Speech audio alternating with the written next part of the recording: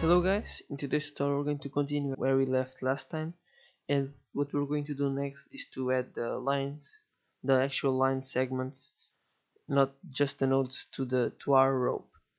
And there's two ways we can do that. We can add a line renderer to each one of the nodes, or we can add one to the hook, one big line renderer which will render the whole rope, and that's what we're going to do.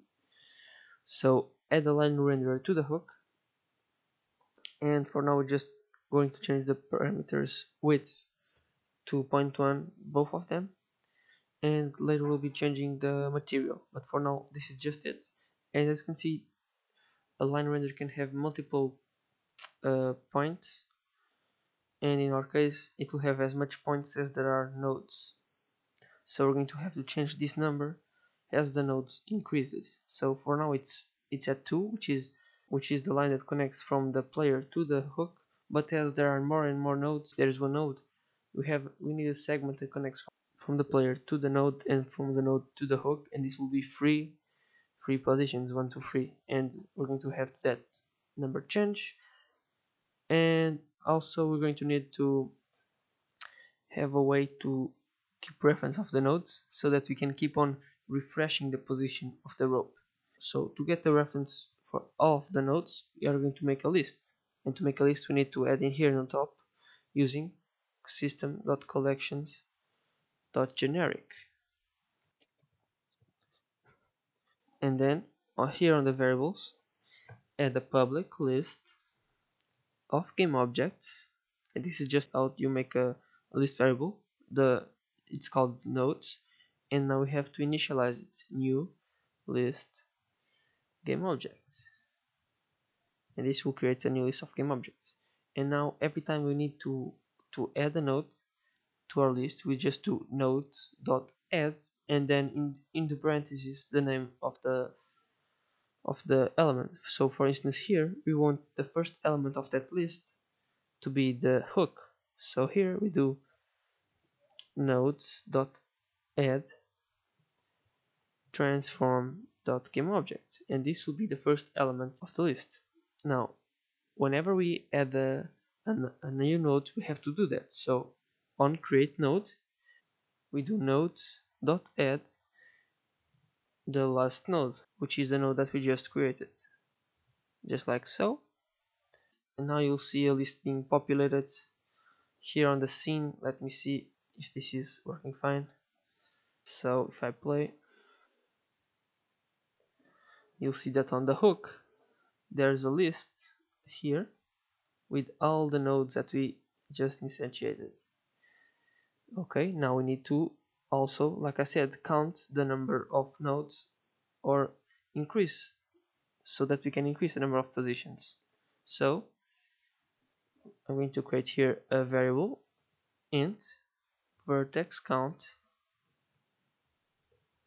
and let's make it equal to 2 by default, so which is the 2 positions of the hook and of the player. And then every time we create a node, we want to make the vertex count increase by 1. Okay, and now we have to take care of all of the line stuff. We have already set the variables, we only need the variable for the line render, and then we create so that we can change everything in the void render line function, which will be executed every single frame on the update function. So render line, just like so. And yeah, the only thing that we need to add here is also the line render public line render LR, and on the start let's set it to be the component. So we're going to set the line render to be this line render component by doing lr.getComponent line render, and with the parentheses there, and there you go. And now on the render line we're going to have to iterate through the whole list and then change the properties of the line render according to where each node is. So first we have to set the vertex count on the line render. So line render.vertex count equals to the vertex count variable that we just created. So this is so that every time we add a new node, the line renderer value always has the number of vertices that are necessary. Now we do a for loop that goes on and on while the I variable is smaller than the nodes dot count, which is the number of nodes that is on the list nodes. Okay, and in here all we have to do is to go on to the line renderer or LR dot set position. So the first position is I, and then we want to set the position in the position and is a position of the first element on the nodes list. And to access the first element's position, all we have to do is do nodes I, just like we do in the array. We use these square brackets dot transform dot position, like so. And in the end we have to connect the player to the last node. So we do line render dot set position, and the position of the element after this one, and we want a position on the list after this one. We want the number of I plus 1, but now we can't access the variable I in here because it's only in the loop. So just copy this and paste it here before and delete hint from here, and now this variable can be accessible on this whole function. So now I can do here I and put here the player.transform.position, and hopefully this will give us a rope that keeps on refreshing and follows the positions of the nodes. So if I hit play, whoops, there's something wrong. Let's see. What has not been assigned yet? It's the line render component, and that's because this should not be like this. This should be lr equals get component line render component. My bad, guys. Now it should work fine, and as you can see we have a rope that goes pretty cool. And of course you can change the call of the rope, so let's do that real quickly. And I'm going to also show you that the rope can collide with objects. So I'm going to create here a new sprite for that, square, and let's put here in the scene a square. You can see it right now, so I'll put it on black. Add components, box collider, so that the rope can collide with it. And now to add a new material to the rope, you do create new material, and let's make it sprites material default, and let's change the color. I'm going to change it to something like brown. That's kind of brown. Okay, and then go on to the hook, to the line renderer, and put that color in the materials color. And now you'll see that the